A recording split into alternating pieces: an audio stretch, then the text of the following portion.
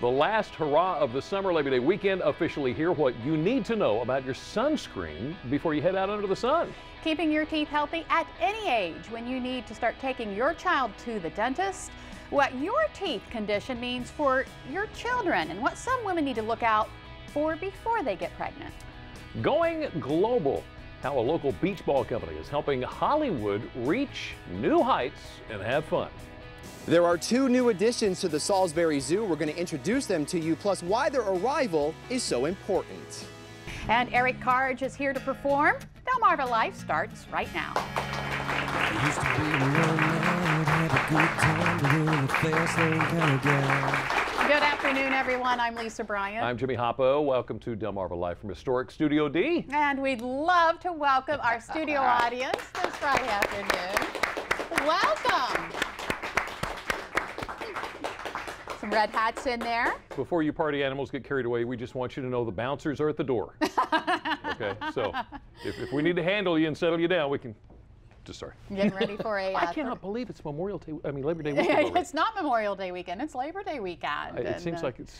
I know, the summer just flew by. Man. Yeah, but like I said, I'm ready to get into that whole fall schedule with back to school and everything. Yeah. I love, it's the most wonderful time of the year. We've seen some great pictures. Yeah, I wonder why. We have seen some of the greatest pictures of kids going back to school. Take a look at this Luke Donaway. He's a 9th grader from Sharptown, Mardano Middle and High School.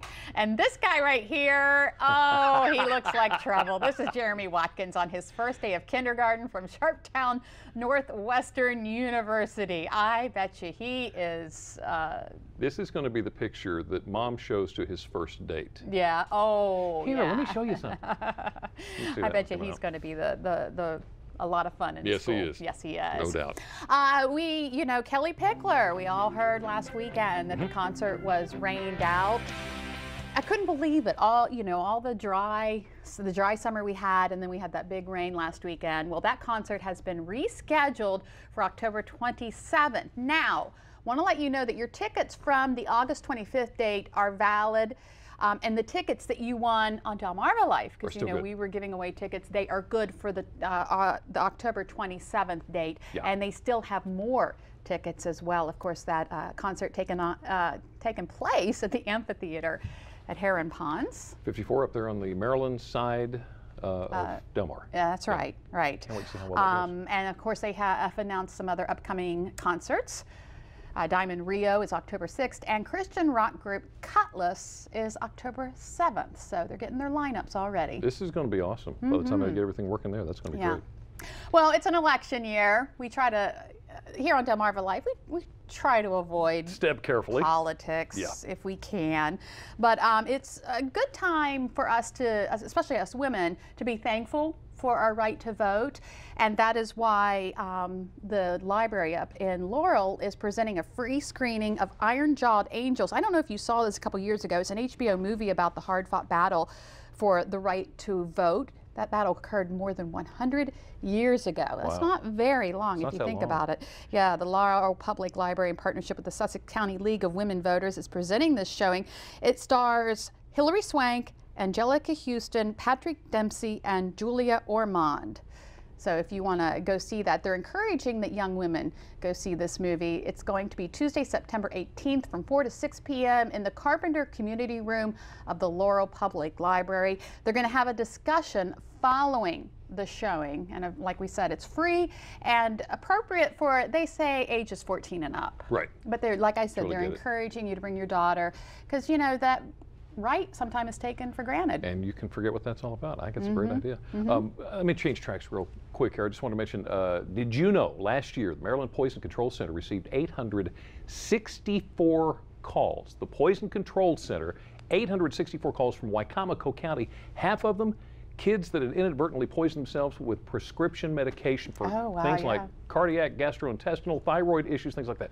The reason I mention this, Delmar, Salisbury, and Fruitland, they all got together yesterday and they figured out how they can put out boxes at the various police departments for you to drop off your old and your expired, your unused medications, so the kids don't get a hold of them. Right. Just want to say, don't dump it. It used to be we just dump it down the toilet. Dump it down the toilet. Don't do that. Don't do that. Especially antibiotics. Yeah, that'll go right back into the water. So just to let you know, they're setting that up, and you'll be able to do that here real quick. You know, yesterday on the show, we talked about scams, and we talked about how seniors in particular are targets. Well, we have a local scam to warn you about. Pocomoke City Police Chief Kelvin Sewell is warning residents about a telephone scam in which callers try to obtain credit card information by telling people they are wanted for arrest, or that a family member has been arrested and they need the money for bail.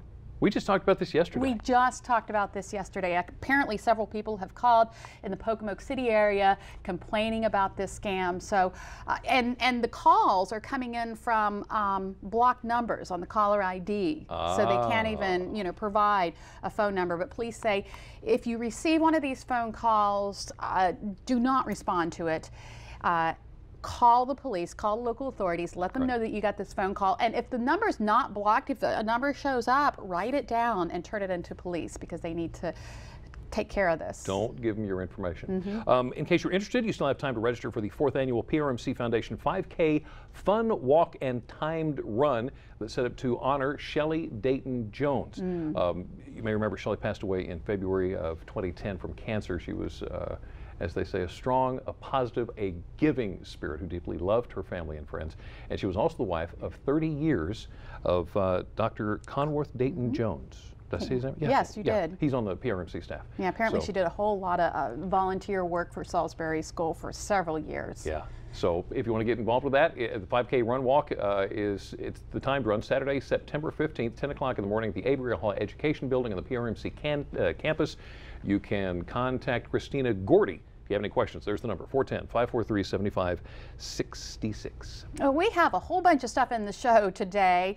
Up next on Delmarva Live, proper care for your kids' pearly whites. Could flossing be better than brushing? And when is it time to take them to the dentist? And just months after releasing his debut album, Preston native Eric Card stops by the Delmarva Life stage. Yeah, I guess we can call it a stage, couldn't we? Sure. We're going to get a full performance in just a little bit. Delmarva Life, live at its best, here on Delmarva.